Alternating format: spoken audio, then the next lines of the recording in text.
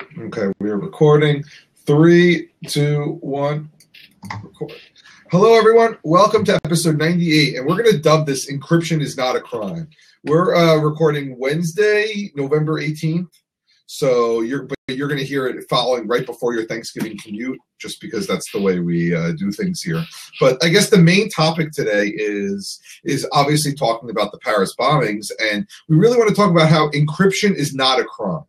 You're going to hear a lot of technopanic. You're going to hear a lot of they use PlayStation Network, which has been now debunked, but to do all these things, and now we have to take down everything, and what the knee-jerk reaction should and shouldn't be. So I'm going to be like sort of a civilian here, and Tom's going to tell us how the technopanic is very strong, and we should be weary of what we hear. Yes. Now, personally, I'm in absolute favor of disclosing everything. I think everyone's credit card numbers should be pasted like name tags on their shirts. Social security numbers should be completely public information. And identity theft, you shouldn't do it because you're a bad person, but we shouldn't worry about it because hiding things is a crime. I think me starting out with like a sarcastic quip is kind of becoming like a meme of this show. I've done it for like the past 3 episodes now. Oh yeah, absolutely. And no, it's good to start off with something a little comical because I mean we haven't really. It's you want to bring some lighthearted thing to security because people hear security and their eyes start glazing over. Yeah. I mean, so the big story is that. How do we not see these bombers coming? And they used encryption, and now we need to break it. We have to. Everything now is for terrorism. We're going to slap the terrorism tag on it. And what I've told people is that encryption is not a crime. Terrorism is. Yeah, it's. I hate this knee-jerk reaction because it seems like the world at large is really into these knee-jerk reactions, and right now it's leading to technopanic, which is just fantastic for security people. Well, let's ask you this. Let's start with I gave you an analogy earlier, and I think I like it. I mean, I don't know how you feel about guns, and we don't necessarily need to discuss this, but I want to say that here you have this idea that the terrorists use encryption, and that's the common theme. And so we should take away all encryption. Nothing should be encrypted, and you can make an analogy and we say, hey, wait a second. No, you can't just take away encryption because good people use encryption. And I said, think about guns. Every time you hear a mass shooting, we need to do gun reform, and we need to do this. We need to take away guns. And I look at it as guns are not the crime. They're a tool used by a whole bunch of different people for many different reasons. And yes, 1 or 2 people do bad things, but we have to take a look at what we're doing before we do anything. And I want to lighten that up to encryption is the same way. I don't think it's a watertight analogy because, in the absolute worst mishandling of a gun, you have an accidental death, right? If someone misuses a gun, if a kid gets a hold of it, they kill someone or themselves. It's a tragedy at that point. But if you misuse encryption, I think possibly the worst thing that can happen when you misuse encryption, when you hand it to someone who has absolutely no idea what they're doing, is they use it wrong, and their message is plain text. It's leaked out. The encryption just doesn't work. So I don't really like the gun analogy, but we can roll with it a little bit just to draw some parallels. The classic thing that comes up whenever people discuss gun control is, well, if you take away the guns for the people who will obey the law, the only people left with guns are people who operate outside of the law, and we have a word for those people. They're called criminals, right? If you do the same thing with encryption, the only thing you're going to do is drive it underground, right? There are going to be the people who listen and decide to do all of their banking over clear text connections because all encryption is now outlawed. Or let's even pepper this with a little bit more reality. Let's say they say, well, HTTPS doesn't count, right? Only stuff like PGP or Signal or OTR counts. Technologies that allow people to communicate securely in that manner. I have issues even giving the thought of someone trying to do this a little bit of clearance in my brain, because it can't happen, right?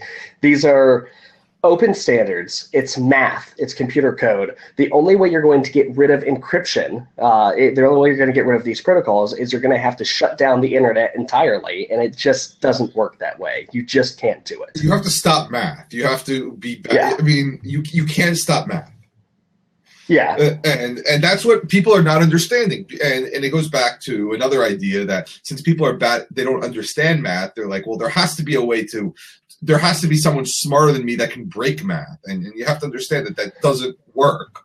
That's why people math. I mean, you can. I mean, you can absolutely break the math. You can absolutely break encryption.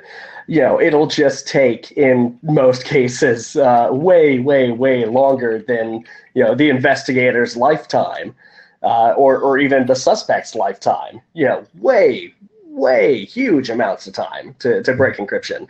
But, you know, trying to outlaw encryption is trying to, like, outlaw 2 + 2. You cannot do it, right? It's out in the world. People know that 2 + 2 = 4, and they know that, you know, if I run this stuff through GPG or Signal or AES or whatever technology you're going to use, if I use a computer in this particular way using this particular math, the end result is secure communication. If you outlaw that, if you put everyone on a suspect list that uses PGP, which, by the way, the NSA does today, you know, you're only diluting your valid suspect list, right? I mean, you and I have exchanged PGP messages that have been anything from, you know, hey, here's this cool link, to test message, I want to make sure my keys work. And now we're on the NSA's list, right? I mean, we send test messages all the time. Every time PGP updates, I send you a test message just to make sure it works. Those go into the NSA's database, and now they have to flag us and do you know, put us on whatever list that they have of potential bad people that use encryption, where, you know, criminals, terrorists, bad people the world over are also lumped into this list. So throwing you and I in there just dilutes the list, right? It just hides the criminals and the actual bad people better. Encryption shouldn't be on the table here. You know, there are signals people can use, but encryption is not one of them. And you just can't stop it. Well, the problem is that people hear about this. There's some super geniuses, whether they watch CSI Cyber, which, by the way, I've never watched, or they're watching Scorpion, and you see these super nerds typing really fast at a computer and saying, "Oh, I got it! I broke their encryption. I did this and I did that." And I think they start wondering, how come we can't do this? Why aren't we breaking encryption? Why aren't we doing this? And the answer is that it's not that easy, and people are going to always make it harder. It's a cat and mouse game. And so far, the PGP style encryption hasn't been cracked yet. And so for the people who want this privacy, who want this stuff, they can't have it. Oh, my phone just rang, and now I'm all disillusioned. Like, what's going on? They can't.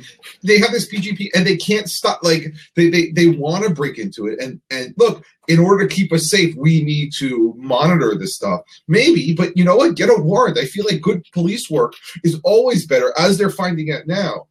Police work is solving the crimes more so than doing this big net and trying to catch everything. Yeah, you know, if people tend to forget their history, good police work and good detective work it caught criminals before the internet, before mass surveillance, before 2004, when the NSA started building these programs. Right, we still caught criminals and bad guys and child pornographers and terrorists and everyone you want to put on this list because they use encryption. You know, before mass surveillance was a thing, these people still got caught. Right, and today, do not listen to the FBI. These people are still being caught, right? Just because encryption exists doesn't mean that all police work has shuddered to a grinding halt. That is absolutely not the case. Because in the majority of cases, people aren't using encryption. And even if people do, criminals are dumb, right? There have been cases where, people have used, encrypted containers like TrueCrypt or VeraCrypt, and they still got caught because, they left stuff logged in, or someone got a wire warrant, or someone, grabbed data from them in a sting operation. I mean, there's lots of different ways around this. Outlawing encryption just is kind of a stupid knee-jerk reaction. It actually won't help you very much. Look, you can encrypt everything, but if you fail to encrypt your backups, you've just given them everything, and you just made your life infinitely harder. And I mean, it's one of those things. You have to do it all. You have to be on your game all the time. And that one slip up, now they're saying they found a cell phone somewhere with this and that and the other stuff. One slip up destroys everything. Yeah, and there's no way, and I don't want to sound defeatist, but there's absolutely no way to stop bad things from happening, right? The attacks are horrific. Right? No one wants this to happen. No one likes that this happens, but it's going to keep happening, right? You can try to make elaborate defenses, right? We can lock ourselves in our home. We can never come out. We can have police just stop and frisk everyone every moment of every day that goes anywhere in public. It's not going to stop bad things from happening, right? You cannot solve violence 100%. It's going to happen. There are things we can do to stop it from happening, or not stop it, but try to minimize the cases. But there's no bulletproof answer here, and stopping encryption certainly doesn't help anything, right? Expanding mental health programs to help stop mass shootings is probably a better idea than banning encryption. It's one of those. I think the best thing that's going on is if people see something, they should say something. And New York City has that all over the subways. If you see something, this idea now that we're constantly recording is actually a good thing, because we're now noticing more and more suspicious behavior. And I think that's the way we're starting to catch people. Whether it was the shoe bomber back in, I don't know, 2005 now. Somebody saw something, they said something. And I don't think that the FBI taking a mass blanket and capturing all this data it's obviously not working. But what is working are people standing up and saying, wait, this looks weird. I probably should call the police and we should investigate. Yeah, just good old-fashioned police work and people paying attention.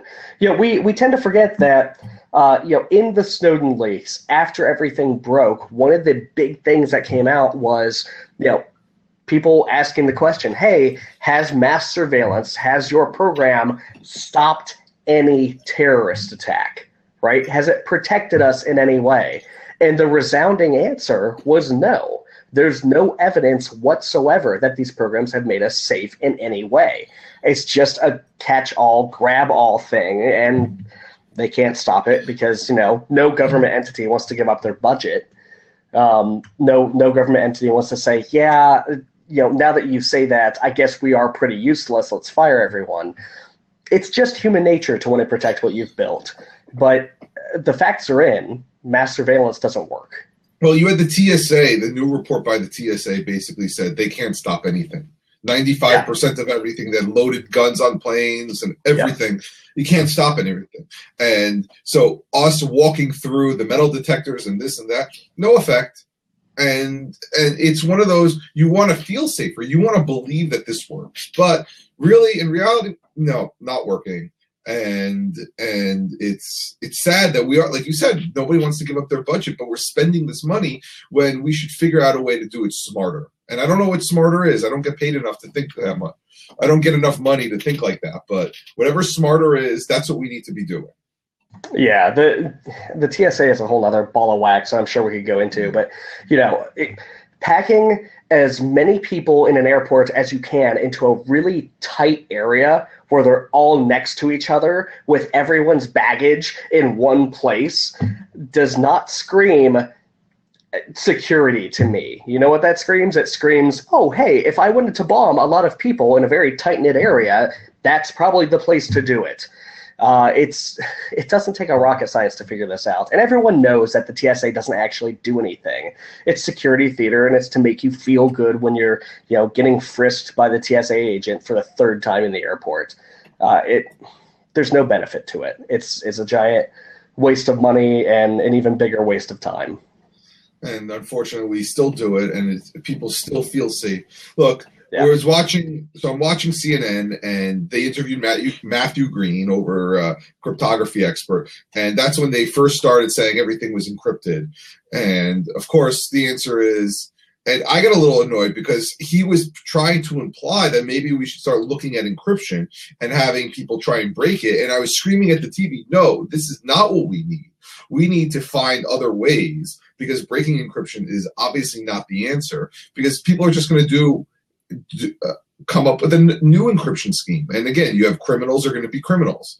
So I don't know where we go from here, but there was a really good New York Times image that somebody shared with me, basically saying what are the most safest messaging platforms that there are. And it was funny that we talk about all these, and now somebody else, the bad guys, are verifying this, and they're saying that Signal is the safest. Signal, Silent Circle, Red Phone, which is all Chat Secure, which is all the Open Whisper system things. Yeah, these are all open source goodness. One thing that we do have to mention, this will be in the show notes. Telegram, if you're using it, run away screaming. Do not use Telegram. They have the only thing they do well is marketing. They have a great marketing team. They've gotten a lot of people to use their app, and they've convinced a lot of people that it's secure. But from the encryption to the end-to-end protocol, literally everything about Telegram is broken. They broke rules number 1 and 2 of Crypto Club, which is you do not write your own crypto, and rule number 2 is you do not write your own crypto. They broke those rules. They wrote their own crypto, and guess what? It's fundamentally broken in every way. Now, the great things on this list, like you're saying, Chat Secure, Red Phone, Silent Circle, OSTel, which I haven't used. I can't speak to it. But Signal. I mean, we talked about Signal when it came out. It's fantastic. It's easy to use. It's verified secure. It's open source. It's made by Moxie Marlinspike. I mean, it's got all the check boxes. It's verified to be, one of the best messaging platforms you can use. So I highly recommend going to it. We talked about Threema before. Threema's great. Well, Threema and Wicker and SureSpot are on the quote-unquote safe list. Not the safest, but the safe list. And, I mean, I was looking at Telegram. I'm trying to find – people are asking me, you say that you say that run away, run away, run away. You don't do this. But it's still being used. EFF gave it all the green check marks. It's really – like you said, there's marketing. Something's hiding there other than rolling your own crypto, which I don't think has been broken yet. Or they're fixing. It has. There's no like brand new 2015, November 2015 saying this is broken. The only thing you see is from years ago. And it's hard because it's getting stale, that information. Yeah, so they're still using their homegrown crypto, which they say is way more secure than anything else out there. But what they're using, and this article in particular pointing out its flaws, it's still valid. These are still valid criticisms, and this has been updated over the years with everything else, with all new information as they break it further. But look, I agree with you. I mean, I tell people run away. The hard part is to say it's broken. They rolled their own crypto, and now you're getting into this idea that it's fundamentally broken, and you and I get it. But to tell the average person, hey, they did this. It's been broken, but it's you want to use this. Use this other program. I don't understand why you can't just say use Signal. Signal is excellent. It's free. It's there. It's open source. I've been using it now for a week. It's super simple to use, especially on Android. So I don't know why people have a problem moving to it. And it's not like there's this adoption that you have to tell people to move to it. If they don't want to use it, they don't have to. It's if they do, you get encryption. If you don't, it's a regular text message client. So I'm looking at Wicker and Threema and SureSpot, which is a new one that looked pretty good. I don't know why it's on the safe list versus the safest lists. Threema, I can imagine, is on the safe list because it's not open source. Even though it's been audited, I agree with you. It's not open source. And yeah, it's not part of the perfect crowd that Signal and ChatSecure are.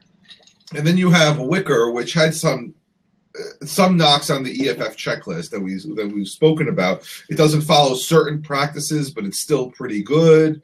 Right. I don't like this moderately safe list. I really don't like this moderately safe list. BlackBerry Messenger, depending on what country you're in, the government can look into those messages now because BlackBerry caved. And they said, oh, yeah, sure, we can break our encryption. Before, it was fantastic. It was a bulletproof end-to-end encrypted messaging service. But, now that they had to cooperate with all of these governments, it's just trash. iMessage, FaceTime, it's end-to-end encrypted, but Apple is holding the keys. So you have to trust Apple. If Apple gets a subpoena or an NSA letter, you're done at that point. But what they're saying that they can't, it's encrypted end-to-end, it's decrypted on the phone. They can't do it anymore. So I guess... Well, they control the keys. Yeah. When you have someone else control the keys, when you're not doing it yourself, when it's not present on device and on device only, you're trusting someone else. Yeah. Hangouts and Facebook Messenger should not be on the moderately safe list at all. Hangouts is using SSL, but it's not end-to-end encrypted. Well, here's what I find interesting is that Facebook Messenger is moderately safe, where WhatsApp, which has the Open Whisper Systems technology built in, is unsafe. Which maybe because the definition is WhatsApp is a complete text message replacement client. So unless they're both using WhatsApp, I don't know. I would think WhatsApp would be moderately safe. It's odd. With WhatsApp and Facebook Messenger, you're trusting Facebook with the keys and security. Facebook Messenger, I don't think it's end-to-end encrypted at all. I don't think it's anything. So it's in SSL, but that's it. And we do know that the NSA loves to break or mint their own SSL certificates. I mean, they go straight. I mean, I think that's the first thing they do. They go straight to Facebook and they get all the information they can get. So look, it's one of those things that, and then we're finding out it's one of those things. I've used Signal the last week. I love it. I think it's great. And we had a question from a listener who's saying, "I'm just setting up. Why can't I use? I want to use Telegram." And I initially said, "Hey, wait a second. If you're just setting up, you have no prior allegiances. If you're setting up a group, just everyone start with Signal. It's open source. It's on every device. It's everywhere, either iOS or Android. Just start using it." By far the easiest and best when it comes to UI and usability secure chat program I've ever used. I thought Threema was easy, but Signal just blows it out of the water. There's no setup. Really no setup at all. You put in your phone number, it goes, oh, okay, here's your verification text, and done. And if there's either a little padlock icon if the other person's using Signal, or it's just an SMS. And like I said, this guy was saying we're starting a new community in, I don't know, he didn't tell me where, but he's starting it. And I was thinking, oh, maybe people have SMS, maybe they have this, maybe they're using iMessage. And the answer is, if it doesn't matter, just start from the beginning and start with the best. There's no reason to pay for something or use something proprietary. This is built on open standards, and it looks like it's only going to get more popular. Yeah, so, as it should. But this knee-jerk reaction of the world saying, "Hey, we need to outlaw encryption," and then the awful terrorist attacks just piled, the FBI and every government statements onto the fire. It's ridiculous. Banning encryption would not have stopped this. They want to stop Facebook. They want to stop social media because they used PlayStation Network, which we found was not true. And World of Warcraft, obviously World of Warcraft needs to be stopped, and we need to get injunctions and everything else. We should really ban all forms of communication. I think if we banned speaking or communicating entirely amongst the human race, we might be able to stop the terrorists. I mean, you hear things, and this was a criticism of 9/11. Oh, we had information back in August that something was going to happen. Yeah, the problem is that when you get hundreds of threats a day, you have to figure out which one's credible. It's impossible. There's not enough money. There's not enough manpower to figure this out. Just because we collect the data, I don't know what we do with the data. Somebody has to look at it. So right, yeah, we've got machine learning and algorithms and a lot of different ways to slice this data and to try to analyze it. But right now, we've seen the results. It hasn't done anything. It hasn't helped anyone. So it's just, and now what people don't understand, I was trying to explain this to my students today, is that before, you're looking at all the data. I give you hundreds of sheets of data. You may figure out, you may be able to put in connections. But now that computers are so fast and so powerful, you can train them to look for the connections, and they'll just hand it to you. So it's not that data is bad. You can inundate someone with hundreds of whatever pieces of paper, or you could DDoS somebody and just kill them with paperwork. But putting it into a computer, it'll take seconds. And they'll be able to spit this nice report out for you. And that's more of the problem, is that you can grab all this and you can look for certain keywords and certain patterns, and it'll just pop it out. And then these government agencies, trust that report like, it's the immutable word of God or something. And what happens is, just like bombing a hospital or bombing a wedding party, these horrible things happen because we absolutely trust the intel we're getting is correct. And, let's give them a little slack. It's correct more often than it's not correct, right? It has to be. But these sort of things do happen when we don't take a measured stance, when we just accept everything these machines output as fact and go on that. We end up bombing wedding parties of completely innocent people in another country. Or a hospital that happened last week and everything else. Yeah. And look, it's a byproduct of all this data grabbing and number crunching and everything else. And yes, it's terrible that it's happened, but unfortunately these things do happen, and it's sad, but we can't just go around saying because this happened we need to ban it. Right. It's the typical knee-jerk reaction of government entities. Just understand that when someone talks about building in backdoors, it cannot be done safely. There's no way to do it safely. It's impossible to do without major risks to the public at large. And when it comes to just trying to ban this, sure, take any math textbook and try to get rid of the mathematical principles inside of it. Just get rid of 2 + 2 = 4. Just try to ban that. That's what banning encryption's like. You can't do it. And they'll just come up with a new system. I mean, same thing. And now you're going to ban that. Right. Yeah. There's no way. And the tech is open source. It's out there. The algorithms are publicly known. The stuff is commonplace, right? You may not know it, but every phone you hold in your hand has got several different cryptographic functions that it uses daily. Probably the most common one that we're actually using right now. It's right here in the corner of the browser, HTTPS, right? We're using TLS. We're using, a tunnel to throw our data into. And no one can see what's going through that tunnel except the endpoints, except the server that's generating it and our computers here that are connected to it. Except the parties that are able to see this data that are allowed to, no one else can. And that's a great thing.